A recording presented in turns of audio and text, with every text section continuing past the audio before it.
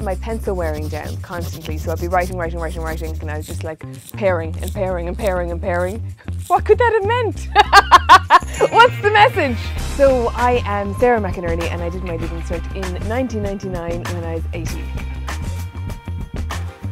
If I could grab myself, 18-year-old Sarah, I think I would say, this is a really big deal and it's really stressful and it's really emotional, and that's okay actually, because I think there's a lot of people who are very well-meaning who are probably around me at that time saying, you know, there's more to life than the Leaving Cert. I've done it myself and I'm never going to do it again actually, now that I've had to think about it, because that doesn't help, I don't think, people who are in it at the time.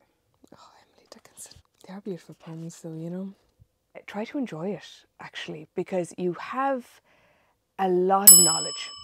You have a lot of creative, original thoughts. You have a lot to say. If you've put in the work over the last 2 years, you know, you've accumulated an awful lot, and this is actually your chance to show it. And it might not feel like that and you don't want to do it and you just want rather it all went away. But I did have that moment when I went into English paper 1 and I looked through all the questions and I did have this sort of light bulb moment of, I've got this.